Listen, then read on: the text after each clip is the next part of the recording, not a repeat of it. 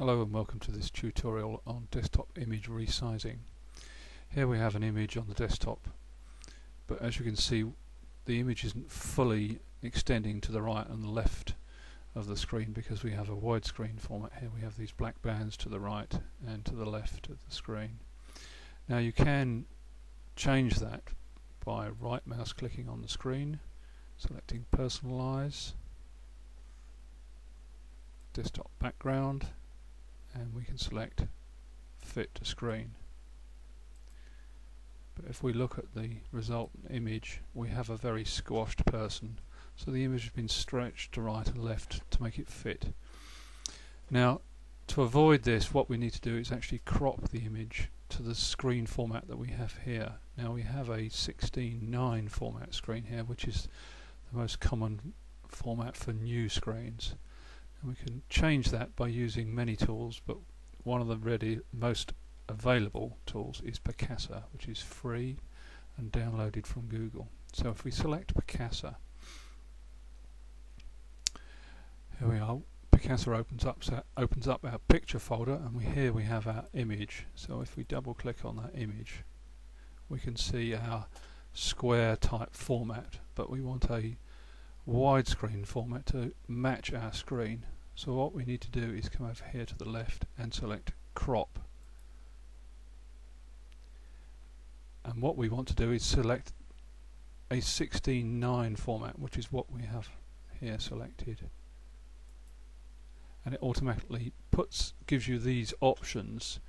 It thinks it wants a pictorial type shape, but what we want to select is this landscape type shape. So if we select that, we can see this white area here is the 16:9 landscape format, which is what we want. So if we now click Apply, we have the correct format that we want for our screen.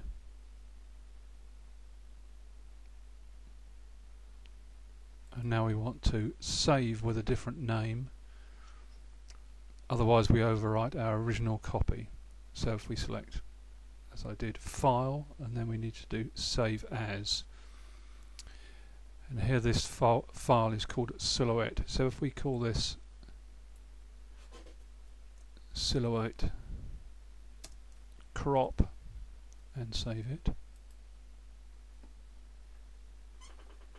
and then we go back to our library, we now have two images in our library.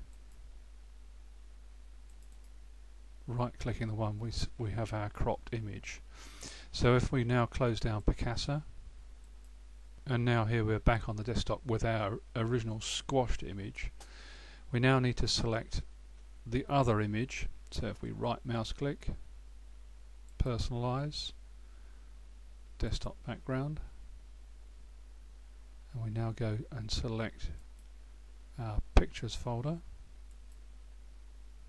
We have our new format widescreen.